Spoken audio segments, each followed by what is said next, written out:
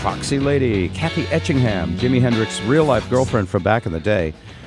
This movie about him has turned controversial because it makes it appear that, he would hit Kathy, that he beat his girlfriend, and everyone involved, including her, says nothing like that ever happened.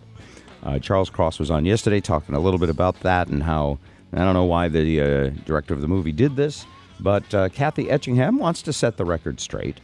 And who else better to do it? Kathy in Melbourne, Australia. Welcome to the Bob Rivers Show. How are you?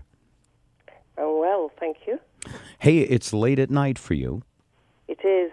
It is. Thank you for staying up. You're welcome. We, of course, in Seattle, love the legacy of Jimi Hendrix. We love his music, and we know lots of great things about him. So, and of course, you know Charles Cross at all?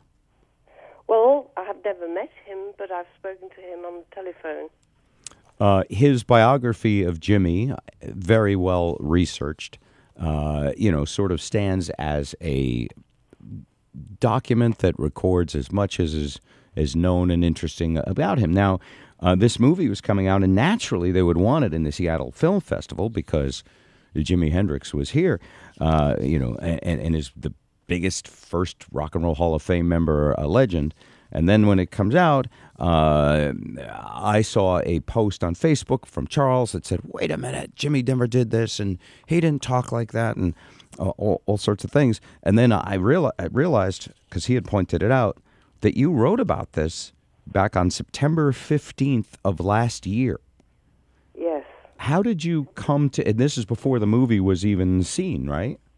Yeah. How did you hear about it? What happened was that somebody sent me an email saying, do you know about this film called All Is By My Side? I replied, no, I don't know what film. And so I started researching it on Google and everything, and I found that it was already in production and is coming to the end of its filming. So I sent an email to John Ridley saying, oh, congratulations, doing the film and everything. If you need any help, don't hesitate to contact me. Well, I didn't get a response. I didn't get a reply or even a thanks but no thanks. I got nothing. So it went on for a while, and then I started seeing interviews with the actress playing my character. Her name's Hayley Atwell. Mm-hmm. And she was describing me in the most defamatory and derogatory terms. So, no, wait a minute. You actually offered, hey, guys, if you need any help, I'm the actual person. You can contact me. Isn't it odd? And by the way, the director of this is a very acclaimed director who 12 Years a Slave. 12 Years a Slave. I assume they interviewed people and did research about that. Interviewed no one. Huh. No one. I know everybody that knew Jimi in those. No. I mean days. About 12 Years a Slave. that won an Oscar. Well, I mean, that was somebody else's story again, Yeah. Because this is what he's done. He's taken my book, used all of the material in my book, and done a derivative account of what I've said without my permission or anything. I sent him a letter through my lawyers saying, look, can we have a look at the script because I'm a bit concerned that this might be defamatory. And I got a letter back threatening to sue me. Threatening to sue you for being the girlfriend who wants to say that this is not accurate. You keep your truth to yourself. You keep. Wow, that's weird. Interfering with their rights under the First Amendment. Well, and that's a curious question, which I'm sure we'll find out more about. Under the First Amendment, accuracy in a movie, unless you're claiming it's 100% accurate, I don't know if it's required. Do you? Apparently not. Apparently, the First Amendment gives you complete liberty to say whatever you like. It doesn't really matter whether it's true or not, if it's in the film. Now, you said this actress, Hayley Atwell, that plays you, Kathy, that she was doing interviews talking about you in very unflattering terms. What kind of things were they alluding that you had done I swear in every line that I use obscene language whenever I speak. that I am out of control, tempestuous, chain-smoking loudmouth, basically. I've gotten all of those except the chain smoking. Yeah, you've done all of those things. Yeah. By the way, all of those things. did those accusations cause you to do some of that stuff? Really? Yeah. Wow. You know what? Really? I was absolutely flabbergasted. I couldn't believe it. I was like, what? But I didn't, in my wildest dreams, think that they were going to portray Jimmy beating me up. Well, now So have you? I had no idea. When I wrote to them, first of all, I had no idea that this is how they were going to portray things, you see. So you were already upset before the movie came out just by the characterization, and then you find out that he beats you up in the movie. Yeah. How did you? I'm completely... You're crazy. I can hear it. How did you find that out? Charles Cross, under what circumstances was I being beaten up? Can you tell me what the situation was? Because I have no idea. All right. Actually, Eric is here. Eric saw the film. Eric can answer any question you have. And by the way, he's one of those brainiacs with an absolutely, what do you call that kind of memory? Photographic. A photographic memory. See, I don't remember even what it's called. Here's Eric. Eric. Okay, greetings, Kathy. And I think, Kathy, we got connected because you heard an interview I did with Haley Atwell talking about you. I put it out on Twitter, and that's how you found it. That's right. And when she was saying, well, I think she was naive at the time. I wasn't at all. I had a tough upbringing, and because of that, I wasn't naive. You know? All right. When you were going out with Jimmy. Yeah. Right, so When I met Jimmy, I was only 20 years old. I'll admit that I was young, but You I was admit a to DJ that. Yeah. in the clubs that were all the sort of rage at the time, where all the groups used to go, and I used to play whatever they wanted to hear. So I was quite sort of well informed about music. I knew everybody, and when I met Jimmy, everybody knew me. Everybody knew me, and according to this film, is that I heard Jimmy's music and immediately was like enthralled by it. This is not true. I hadn't heard Jimmy play at all, because by the time I got to that club that night, he'd stopped playing. Chaz had taken him off the stage because he didn't have a work permit and he wasn't allowed to, work with or without pay. And so I didn't hear any of it. And Chaz saw me come down the stairs and say, Kathy, come over here, meet Jimmy. And that's how we met. And at this time, you were much more famous in London than Jimi Hendrix. You were Absolutely. You were the star. Far more well known than he was. Yeah. So did you see him, and did you feel an immediate attraction that had nothing to do with him being a star? No. I was sitting somewhere else. He was sitting next to Linda Keith. She got up to go to the ladies' room, and Paul saw me and said, "Can I speak to you?" And I moved over because of the music and everything nearer to him, and he just whispered in my ear. He said, "Gosh, you're so beautiful." Wow. So he hit on so you. She came back downstairs. Linda Keith came back downstairs, started throwing things around, and things got completely out of hand. And Chaz said, "Get him out of here! Get him out of here! Take him to the Hyde Park Towers Hotel." Because if the police had been called, Jimmy was there on a sort of just visitor's visa. Chaz didn't want any trouble. This was his investment. And so I took him out of the club, and we walked up to Piccadilly from St. James's, and I basically saved his life because he looked left instead of right. I walked into the road, and there was a taxi. You stopped him from being run over. Yeah, the cars go the The other whole way. career. I grabbed the back of his coat. He had this sort of Mac thing. Grabbed him by the back of his coat and pulled him back. He was hit by the wing mirror only, so he wasn't injured. Well, but I mean, that just but for a few inches changes the course. Well, it actually hit him. Yeah. It actually hit his chest. Wow. But only slightly, so he wasn't injured, no. So did you start? I said, you've got to look, when you cross the road, you've got Yes. to look to your right, not your left. Silly American. Did you start dating him right at that point? I mean, was it an instant? That was it. Yeah. we were an item from that moment on. Mm. And the next morning, Linda Keith burst into the hotel room where we, in the Hyde Park Towers, grabbed Jimmy's guitar, grabbed it by the neck, and lifted it over her head to bring it down on top of us. We were in bed. You get whacked with the guitar. Hey, so I almost hate to bring up the movie again because this is much more fascinating.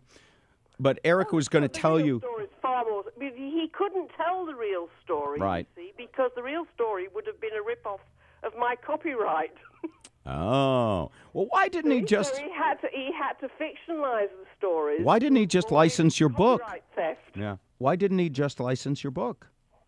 I don't know. Yeah. Because he's an author himself. Well, everybody says that. Yeah. Everybody my age, everybody says that. Why didn't he just license? Why didn't he just? Well, I might not have given it to him. Ah. That might have occurred to him. The fact of the matter is, what he's done, instead of acquiring the rights to my book, he's just simply plagiarized it. Right. But also in the telling, changed it so much that it's that it's become a complete fictionalization. For example, the Michael X scene. That's taken entirely from my book. That's never been reported anywhere else except for my book. The fact of the matter is that I was there with Jimmy, not some fictional person called Ida. Michael X was I don't know what the word is in American, a standover man? What does that mean? Bodyguard. A bodyguard, yes. No, an enforcer. Oh, that's a bodyguard. Like a guy that gets things done by going out and threatening you with violence. Yes, exactly. Oh, mafia. For a slum landlord called Like a thug. We'd call him a thug. We call him a thug. Yeah, thug. For a slum landlord called Reichman, who was imprisoned. And what he did was he intimidated blacks and Irish to leave their accommodation. And he pretended to be some sort of civil rights activist, and he sucked everybody in. But Jimmy sussed him out within about 20 minutes of being in his place. Jimmy realized that this guy was a confidence trickster, extraordinaire. And he said, "Let's get out of here, Kathy, let's get out of here." We nearly fell over each other falling down the stairs, getting out. And he's completely presented that with some other black girl that wasn't there. So he changed the character completely. Eric, you saw this scene, right? Yeah, Eric, I a little certainly context, Eric, please. Yeah, and this guy Michael X, he was portrayed as an activist of kind of like Malcolm X or Martin Luther King, that type. Michael X was a murderer. He was hanged in Trinidad for murdering a white woman. He beat her and buried her alive, and he was hanged. Jimmy sussed this guy out straight away. Yeah, Jimmy knew.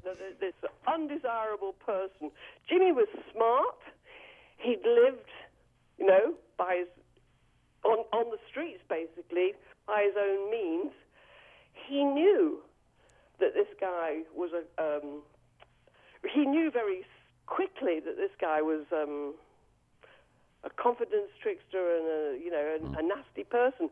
And here he's being portrayed as some wonderful civil rights leader that we should all look up to. And the only account of that was in your book, so he had to get the story. And that's where they stole that. I'm wondering, Kathy, here in Seattle, we are so proud that Jimi Hendrix was born here and raised here. But it seems once Jimmy went to London and that's where he really found his fame, he didn't come back to Seattle very much. And I never heard him talk much about being from Seattle or anything. Did he ever talk to you about Seattle and growing up here? Yes, he did. He talked about Seattle quite a lot.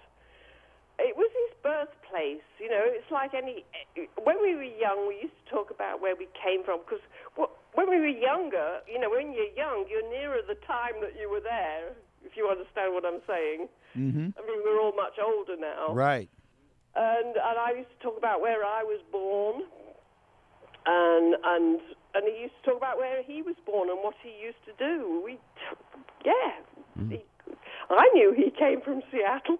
Mm-hmm. So he talked knew where I came from. In right. fact, he said, Kathy Etchingham. He says, Kathy's my past girlfriend, my present friend, and probably my future girlfriend, my Yoko Ono from Chester. Wow, what a nice thing. And Kathy, he said that in 1969. I must have gone through about 15,000 beatings by then. by then, yes, according to this movie. All right, Kathy, that's the controversial thing. Let's get to that. Eric, describe the scene that she... Have you not seen it yet, Kathy? No. You have not seen it. No, but I've had lots of people have been to see it in private viewing Sure. and at film festivals, people that I know, who've made copious notes Okay. and have told me what's in it. They're all completely... They don't even know how to tell me what they've seen. Right, so... I say, no, give it to me. Just be straight and give it to me, you know. Eric, is there anything you would like to know today from Eric, who just freshly saw it? Well, when did he see it? Just recently? Yeah. Well, one of the scenes I was told about is that when Jimmy arrived in London, he went to well, it would have been a house where I lived. Zoot Money lived downstairs, and that I woke up and drank a glass of wine and said, "Oh no, I don't want to get up this morning." Was that in the film, or has that been cut out? Well, it wasn't clear why you didn't get up. You didn't want to come downstairs for some reason. I didn't know whether you drank wine or something. You just seemed a little hungover in the movie. You seemed hungover in the movie. That gets everything wrong about. See, what's happened is that they've cut lots of pieces out after my complaints. Oh. And that's why it's a bit choppy. Ah. And I know this has happened. The original editors were replaced by two new editors that did Malik's films. And people say, well, it seems to cut off places. Well, I think that they portrayed me in a much worse light originally, but considering what I'd said in my lawyer's letter, they reconsidered and took out some parts of it. Wow. Kathy Etchingham. Kathy, I want to shift just a little bit because we got it. We got what you feel about the movie, and it sounds like it's well documented in your book. I'd like to put up a link to your book so people can buy it and hear your story. But I also want to hear just a little bit of your story from your book about the good times, about the exciting success and being with Jimmy during those I times. was there on that trajectory. He just started from nowhere. Chaz had a business plan that he'd worked out with Jimmy before they came to England. It was done in New York. So there was already a business plan written out. And in fact, recently, Hilton Valentine, who was the bass player with the Animals, said the same thing. He said Chaz Chandler had a business plan all worked out before Jimmy even came to England. And so when he arrived, I mean, Chaz was delighted that he was with me because Linda Keith was, what shall I say? You just got to read Keith Richards' book.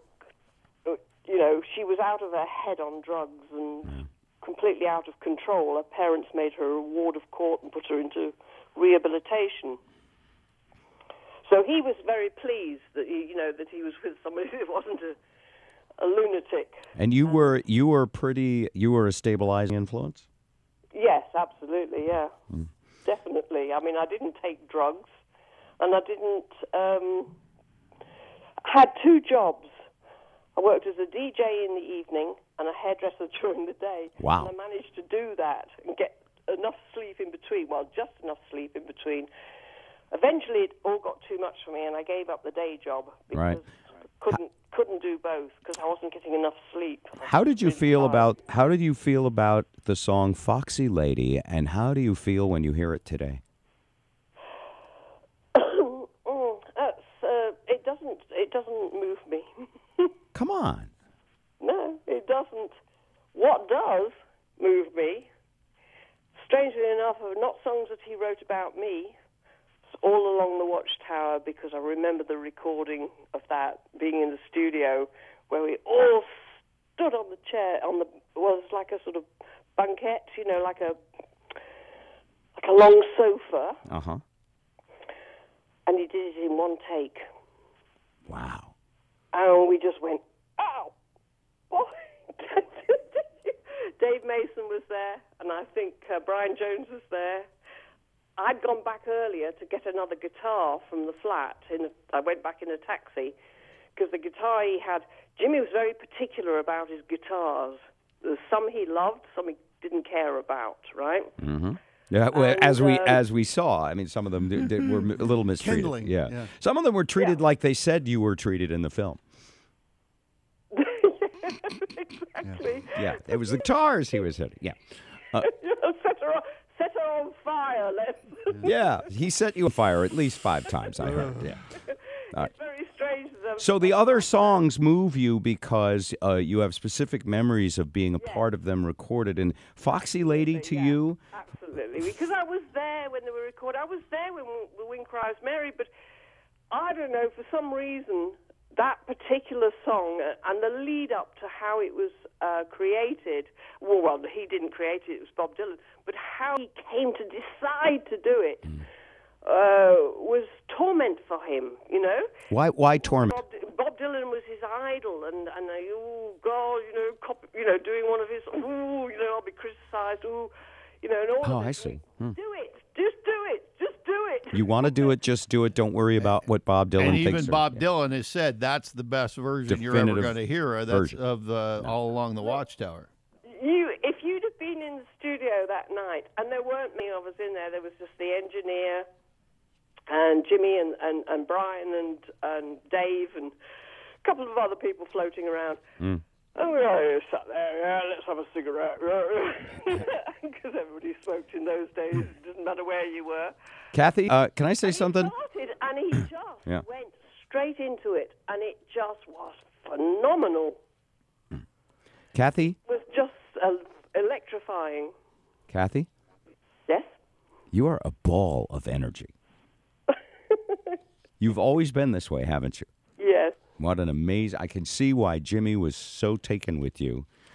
You went on and lived a full life, and you've had... Are you married now? Or are you? Yes, I've been married for 38 years. 38 years. Does your present husband, whom I'm sure you absolutely adore and have a wonderful life together, does he like hearing about Jimi Hendrix? Just curious. He's a very, very open-minded person. He just doesn't care. He knows my history. I told him when I met him. He accepted that, and he doesn't. Yeah. Beautiful. He knows. He knows. He's a doctor. The doctor. Of course.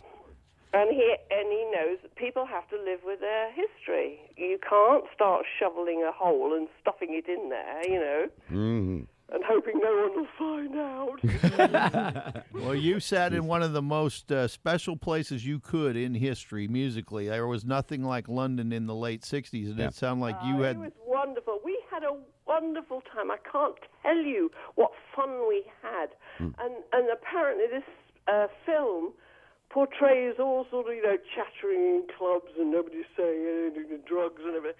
It wasn't like that. Jimmy had already had two hits, as far as I can remember. There was Hey Joe that went to number 6. I remember Chaz coming in saying, it's gone to number 6. Yeah. And then there was The Wind Cries Mary. But he'd already written and recorded Are You Experienced by May. Now, that's at least a month before he went to Monterey. So how did he do all this if he were just down in clubs mumbling? And, Right. It's just appalling, and women having to tell him what to do. I would never have told Jimmy what to do. Jimmy knew exactly what to do. He was already accomplished by the time he got to England. His hair was already the way it was when he got to England. You just got to look at the photographs. Kathy, we're a little bit out of time. Eric wants to ask one more question. Okay. I'd love to find a way to get you to screen the film, but I guess maybe they don't want you to see it. I don't know. Here's Eric. Go ahead, They Eric. don't want me to see it, no. Yeah. Kathy, I'm going to send you a link, although I probably shouldn't, but I will. And baby, let's not mention that. Right. Yeah. Right. But Kathy, my question is, why did you and Jimmy break up? Well, what happened is that I went to New York in early 1969, and there were all these hangers-on, and people coming around to the hotel room, and they were all sort of, I don't know, borrowing money. Borrowing his clothes, and he's going, oh, that's okay, and everything. And then this guy came round, and I'll never forget his name. His name was Harry Krantz. And I wasn't allowed to put his name in my book in case he came along and sued me, but I don't care, because he's probably dead by now, because he was about 45 then. Yeah. And he had a bag, and he put it down on the floor, and it gaped open, and on the top of all this, it had all this white powder. And I didn't really know what the white powder was, but I knew what was on top of it. It was a gun. I'd never seen a gun in my life before. And when I first saw it, I thought, this is not a real gun, is it? And then I realized it was. And something kicked in. And this is just too much. And I went home. I went back to England pretty quickly after that. Wow. And then I just said, look, I think, things are getting a bit out of hand. And, my ambition was to be happy and have children and everything else. It wasn't to be getting into drugs and guns. Did you ever replay that in your mind and wonder what might have happened had you tried to stay and be a stabilizing influence, or did you think, no, it was just too much for me, and that's the way it was? It was too much for me. Yeah. It wouldn't have lasted. Definitely not. My personality was developing. I was 20 years old. By the time that I saw this gun, I was like 23, or getting on for 23, and I was getting more mature. And I was beginning to realize what was going on around me. And to me, New York was like an alien planet in those days. It was just, I don't know if I knew this going on. And I wanted to be back in London, where I was secure, and my friends were. And, so that was it. And I said, I've got to go back. And that's what I did. Kathy, I can't help but thinking there's got to be another movie, and you have to be consulted.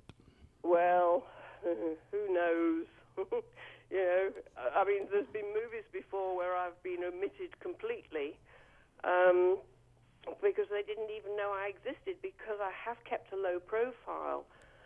That's hard to imagine. A book, and it was out of print for many years. Yeah. And when I heard about this film, I republished it. Because I thought people ought to know the truth, because I republished it on Amazon. All right. So it can be downloaded onto an e-reader. Sure. All right. So in a weird way, the film can have a positive effect for you. The book is Gypsy Eyes, Through Gypsy Eyes. Kathy. And it's available on Amazon. Yeah, Kathy Etchingham. Kathy, we are going to put. Had a positive effect. The sales are pretty dim. How are the book sales now? Nobody seems to want to They're read dim. the truth. The sales are dim, folks. Won't you help? Yeah. Through Gypsy Eyes, Kathy Etchingham. Kathy, we're going to put it on our website, bobrivers.com. I wish we could talk for a day or two, because I don't think we'd run out of stuff. I don't think so. Yeah, thank you for staying up. It's a long story. All right. And he did. People say that he hated Seattle and everything. He never said that to me. All right, good to know. And Kathy, we may be back in touch again. Thank you so much. You're welcome. All the best. Kathy Etchingham there. We'll be right back.